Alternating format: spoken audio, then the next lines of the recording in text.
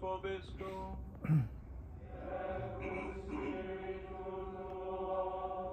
Lectio Sancti Evangelii secundum Ioannem.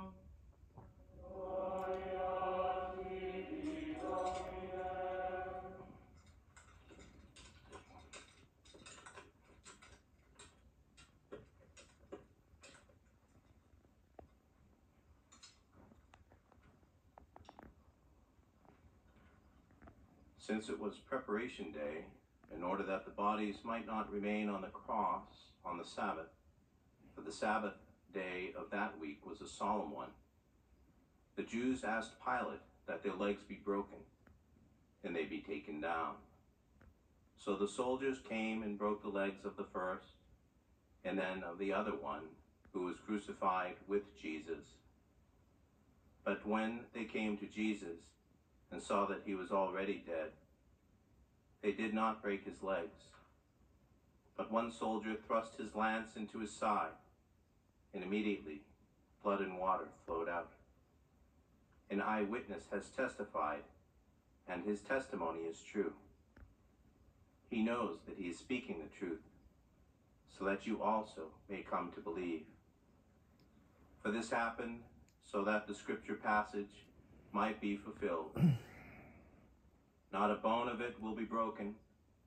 And again, another passage says, they will look upon him whom they have pierced. Verbum Domini.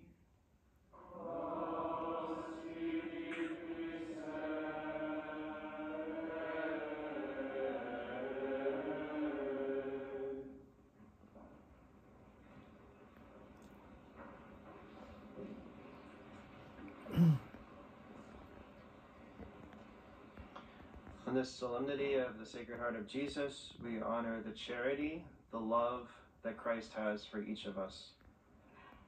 In the book of the prophet Jeremiah, God says to us, I have loved you with an everlasting love. Therefore, I have continued my faithfulness to you. This everlasting love of God for us led him to become one of us in the Incarnation.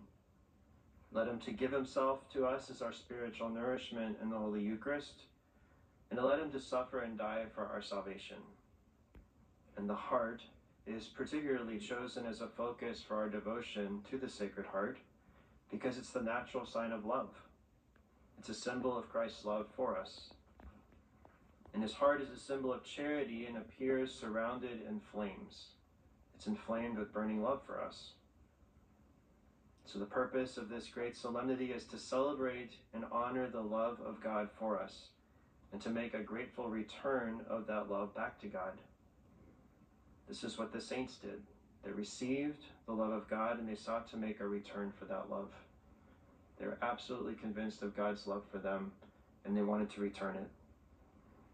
And there are two passages in the Gospel that are foundational texts for devotion to the Sacred Heart of Jesus. The first is our Lord's invitation in Matthew 11, when he says, "Come to me, all who labor and are heavy laden, and I will give you rest. Take my yoke upon you and learn from me, for I am meek and humble of heart, and you will find rest for your souls." So our Lord invites us to seek after his own heart, and it's there that we will find rest. It's there that we will find strength in our spiritual lives. And the second passage is Christ's Sacred Heart being pierced on the cross by the soldier's lance in John 19. There's also a connection between the Sacred Heart of Jesus and the Holy Eucharist. Very simply, the Holy Eucharist is the whole Christ, body, blood, soul, and divinity, with his human heart, which is living and is still enkindled, still burning with love for us. St. Margaret Mary Alacoque will always be linked to devotion to the Sacred Heart of Jesus.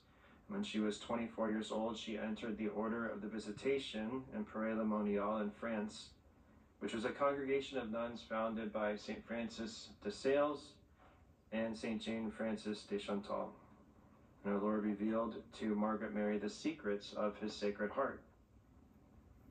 And in one of the most famous apparitions that she received from the Lord, our Lord revealed his heart to her and said, "Here is the heart that has so loved men as to spare nothing, exhausting and consuming itself in order to prove its love for them.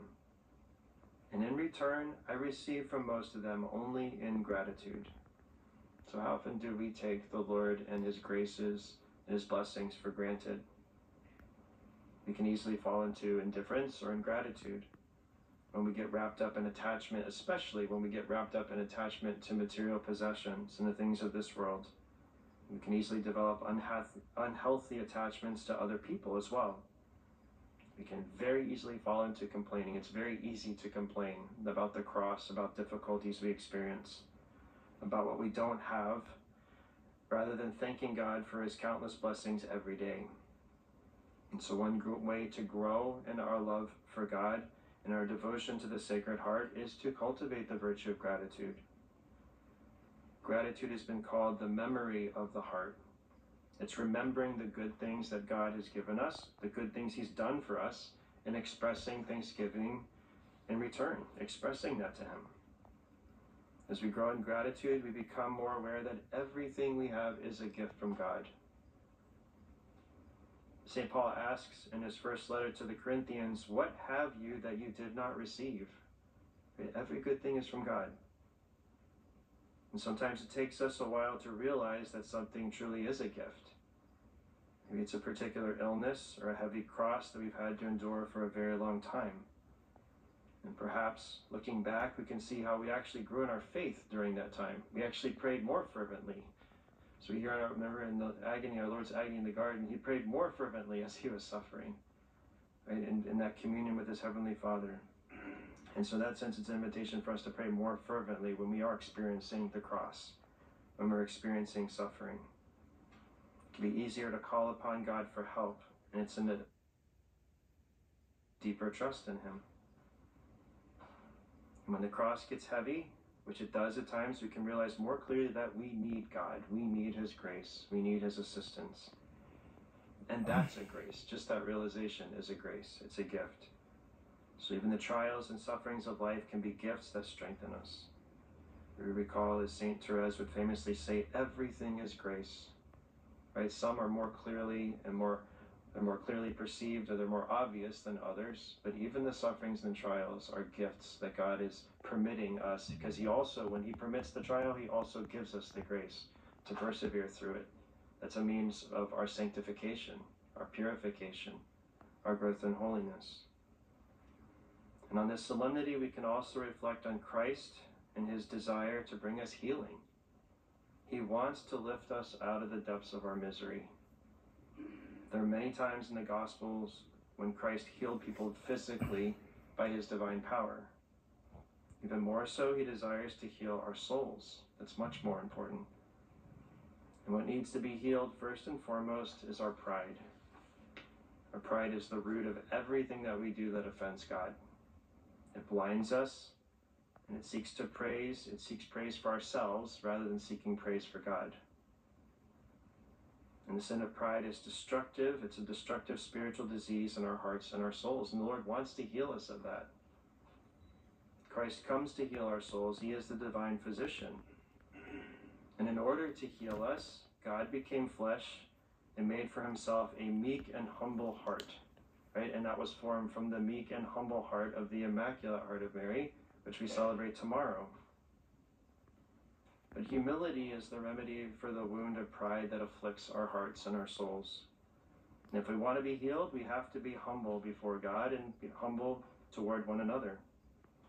It's the humility of our Lord that shows us the path that we must take to heal our souls.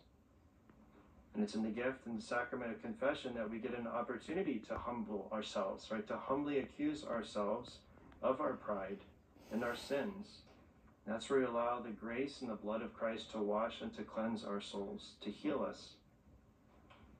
And it's in confession that the Sacred Heart of Jesus lifts us up, and He relieves our misery and our spiritual sickness. And what does our Lord want of us today on this feast? Well, He desires us to make a return of His great love for us. St. Claude de Colombier, who was the spiritual director of St. Margaret Mary, he directed the following words to the Lord in a prayer. He said, "O God, what will You do to conquer the fearful hardness of our hearts? Lord, you must give us new hearts, tender hearts, sensitive hearts, to replace hearts that are made of marble and of bronze. So we return Christ's love for us by seeking to love him wholeheartedly and sacrificially, and daily trying to conform and to submit our will to his will. And we can also make a return of that love to him by putting his words into action. Remember, he said very clearly in the Gospels, if you love me, keep my commandments. He also told us to love one another as he has loved us. In addition, today is also the World Day of Prayer for the sanctification of priests. This was established by Pope St. John Paul II as he invited all to pray for priests. It's very fitting to pray for priests today on the Solemnity of the Sacred Heart, as we recall the words of St. John Vianney when he said that the priesthood is the love of the heart of Jesus. So we pray today that all priests throughout the world may be more effective witnesses of Christ's love for us. And you all are welcome again, as Father Joseph mentioned yesterday, to join us, if you're able, shortly after the Mass at 8:15 Central Time, to pray the Rosary for the sanctification of priests.